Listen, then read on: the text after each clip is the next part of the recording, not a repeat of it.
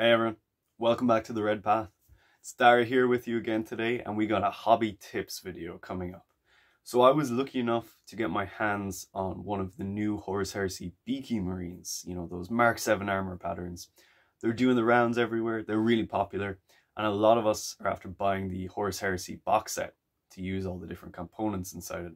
And that box set comes with 40 of these new Mk7 Marines. I was thinking to myself, you know, what does the World Eater crew want to do with all those Marines? Because let's face it, we don't all want to have guys with bolt guns running around. So I decided I'm going to make this video about converting the Beakie Marines into Khorne Berserkers.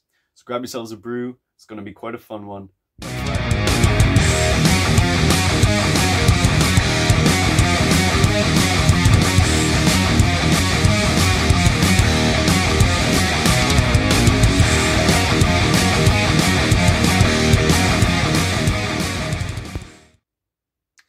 Okay, what's up everyone? So we're going to start here today by talking a little bit about this kit and the bits that I'm using to convert this HORUS HERESY Beakie Marine here into a Khorne Berserker. So I've done a little bit of pre-assembly on the actual Marine. I've glued his legs together and kind of put the torso together as well. And it's pretty nice, you know, he's got this nice little walking pose here. I'm quite a fan of it, and you can do a lot with a pose like this. So we've just kind of clipped off some of the mold lines and all that. Now, the bits that I've chosen, I've gone for, I suppose it's a little bit of a minimal conversion to try and bring this guy to life as a World Eater rather than just a standard Marine. But what we have here is, so we've got a Forge World pistol, bolt pistol, and a Forge World chain axe. They both come from the same Phobos kit. Now you don't need to use like, you know, Forge World bits for this or anything. It's just I have a load of these lying around and I need to use them up, so that's where we're at. We also have a Forge World Mark III shoulder pad for the World Eaters here as well, and one of the veteran heads, this cool little Berserker one here. And aside from that, I said I'm going to keep the studded shoulder pad because I'm actually quite a big fan of those studs. I think they look really good for the World Eaters. And we also have taken some arms here as well that are different from the ones that come with a bolter, just to give him a more of a dynamic pose and kind of look more like he's a combat kind of guy rather than a gunslinger. So for that, I've actually taken 2 spare arms from the Chaos Space Marine kit, and I've just trimmed the hand off this one so we can attach the chain axe. And this one we've just kept pretty much as it is for the bolt pistol. So they're the bits we're using today. The backpack I'm actually keeping from the kit for a couple of reasons. I actually really like the sculpt on this backpack. There's a lot of blank armor space that leaves it open for weathering. But mainly I was just a little bit too lazy to trim down this new kind of backpack joint that they have going on here with this Marine. Now, it would be very, very simple to just trim this back with the clippers and a file. But I do like these new backpacks, and to be honest, painting backpacks is like my least favorite thing on a model, and the simpler they are the better.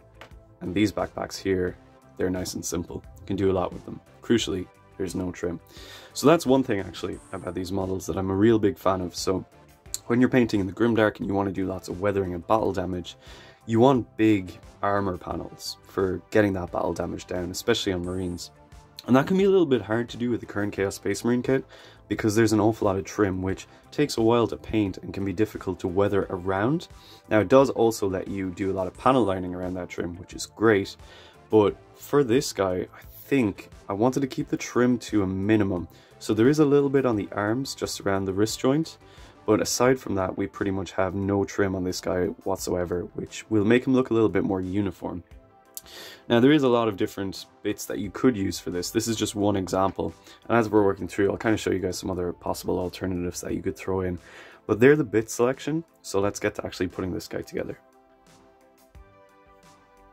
Okay, so the first thing that we're going to do for assembling this guy is just put on the arms so we can get an idea of the pose that we're going for.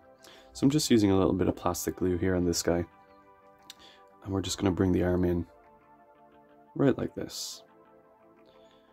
Now we're going to put him together kind of fast so that we can move this arm around if we need to as we go on.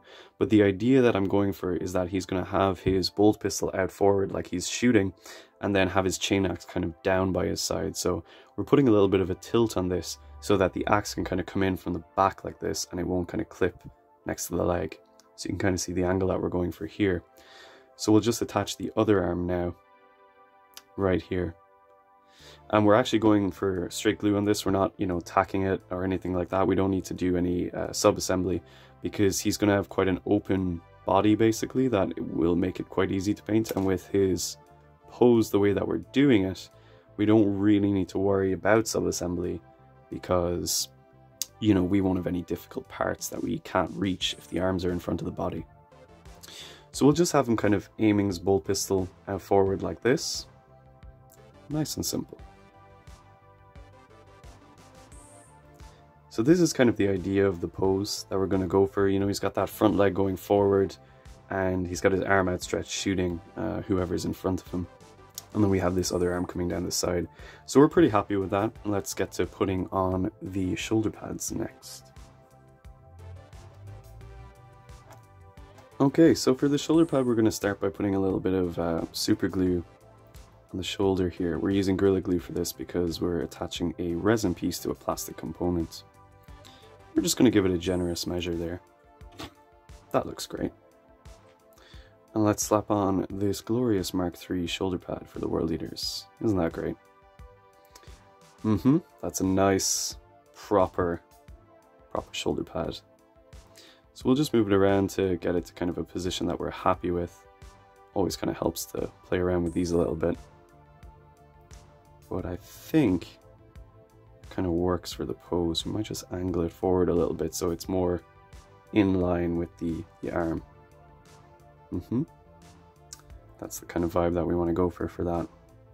Now the interesting thing about these studded shoulder pads is they actually come in two pieces, which is very new and not at all what we've seen from GW before. And a lot of the reason for this is so that the actual studs on the shoulder pad can be cast better. And it might be a little bit difficult to see from here, but there really is a defined difference with these studs. You know, they actually are raised up much better. And I'm a big fan of that. I think it's quite worth it. Some people have been saying it's a little bit difficult to, you know, kind of get rid of that seam, or they're a little bit worried about it, but I'm just going to show you guys here that by applying a little bit more plastic glue than we normally need to, that's actually going to melt that seam down much better, so that when we do this joint, it'll kind of push that seam away once it's after curing. So we're going to have to play around with this a little bit just as it's drying to make sure that the plastic is kind of melting fully, and that we can basically make sure that it's going to be a flawless seam at the end. So ideally, probably what you want to do here is make sure that there's a little bit of glue kind of spilling out, like you can see here, and then we can actually file that away before we attach the shoulder pad. So we're just going to let this glue, and then we'll come back for the next part. Okay, so while we have that shoulder pad curing, we're actually going to attach the chain axe arm now. So if anyone's worked with resin weapon upgrades, you'll know how much of a pain this is, because due to the small surface area that's actually being glued and the weight of components, it can actually be quite difficult to get a solid joint straight away with these things, especially if you haven't pre-cleaned the resin components beforehand, because some of that sealing agent can still be there. And what I've found is it's actually helpful to use a little bit less glue than you normally would. So we're just going to kind of attach this chain axe arm here, just in like this. And once we have the start of a seal going, we'll be able to kind of play around with it a little bit more and make sure that the pose is kind of as dynamic and as cool as we want it to be. But for now, we're just going to make sure that we're actually getting a solid join. And you can see here, you know, it's going to take a little while to make sure that we actually have a bond going there. So yeah. Okay, so we've glued on the chain axe and actually just glued on the bolt pistol as well. And we're pretty happy with this pose, I think. It's got this nice kind of walking forward menacing vibe, so we'll just have to make sure that the head lines up with the pistol so that he's actually looking at where he's shooting. But let's return to that shoulder pad now, that one with the studs. So it's pretty much cured out now, and you can see we do have this line here, but that's a raised line now rather than a recessed one, so we can actually just go in with our scalpel and just very carefully kind of erase that line, and it'll basically be seamless then. And once you have a bit of spray paint down, you won't notice anything at all. So you can see it's actually quite a nice finish once it all kind of comes out, once you smooth down this mold line.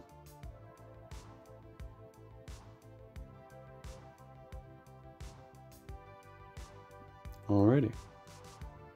So let's get this put on the shoulder now. So we'll just put a little bit of glue on the inside here. And slot it on in.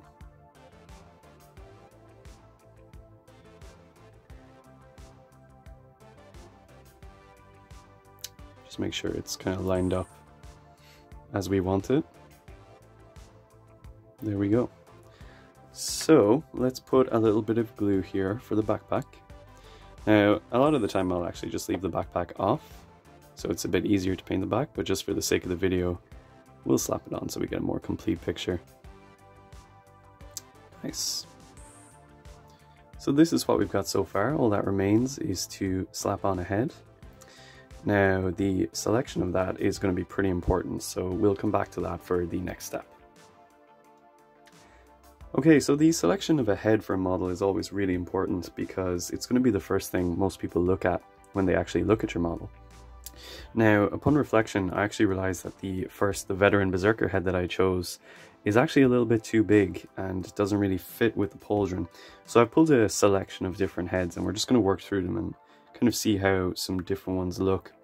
And I also kind of decided that I would pull some Chaos Space Marine heads from the new kit, just because I want this guy to look a little bit more chaotic than he currently does. So let's see how some of those line up. So got this first one here with a nice little top knot.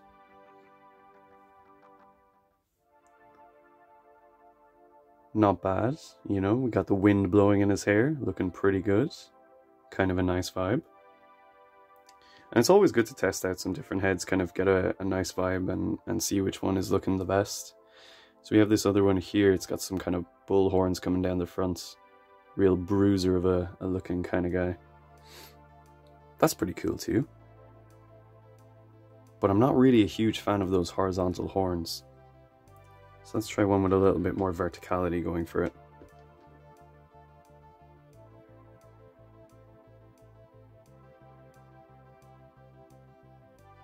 Now that one looks pretty cool. Quite a menacing kind of aura to it. And we also have this one here, I believe it's actually from the Warp Talons kit, which kind of looks like a mutated Beakie Marine almost. So that's kind of cool too, if you want to kind of keep with the line of the armor marks. You know, you got some interesting cabling coming on down there as well. We also have this Corrupted Mark IV helmet. One of my favorites from the Space Marine kit. That's got a really interesting vibe to it. And of course you can always go with something classical and unforgettable. There he is. Wally in the Heresy. Or something, you know, like a bear helmet, or without a helmet. If you want to work some skin tones in and you're feeling a bit brave. Really get some expression going. So to be honest, I think my favorite is probably going to be this one with the horns. It brings that element of chaos kind of back to it and harkens to a Berserker as well with this not quite bunny ears aesthetic, but a similar enough vibe to that. So let's actually get that glued on and then take a look at him. Okay, so our guy is basically all put together now. We've got a pretty cool kind of vibe going on with this guy. I'm actually really happy with the overall finish. And I think he's quite distinctly a World Eater. You know, the pauldron really helps bring that in, and of course the iconic chain axe as well. And it's crazy to think with just really, really little work that we actually managed to bring this guy from, you know, a bolter slung forward in a kind of trigger down position, very kind of generic looking marine, into something that I would say is quite naturally chaotic in its look. You know, this guy, I would say, doesn't look out of place in the 41st millennium. Now, he is a little bit cleaner, a little bit less baroque than what we might be used to seeing. But if that's your vibe, you know, if that's kind of the sort of atmosphere that you're going for, I think you can actually make a lot of these guys look really convincing as 40k Marines. So that's going to be pretty much it for this guy. You know, it's a very simple conversion. And in a couple of videos to come, we're actually going to work through the box set and convert up a bunch of other Marines into different types of World Eater units, such as Warp Talons, Raptors, we might even do some Havocs, and we'll take a look at the different kind of poses you can get on everyone. So that's going to be coming up soon, but I said we'd do a Berserker first, just because of how iconic the unit is and how many of us want to use them. And that's kind of one of the ones that we're going to be putting together. So we're going to put some paint on this guy, obviously. We might do a little video on that as well. If you guys are interested, let me know down below, and I can certainly put something together. But yeah, until ever then, I think we can call this guy done for now. Now you could obviously add some more decoration, maybe like some sort of back banner, or maybe a Mark of Chaos. You could add some chains or something on this guy, but I kind of like the minimalism effect for this one. So that's going to be it for me for now, guys. So until the next video, stay healthy, stay safe, and kill main bird.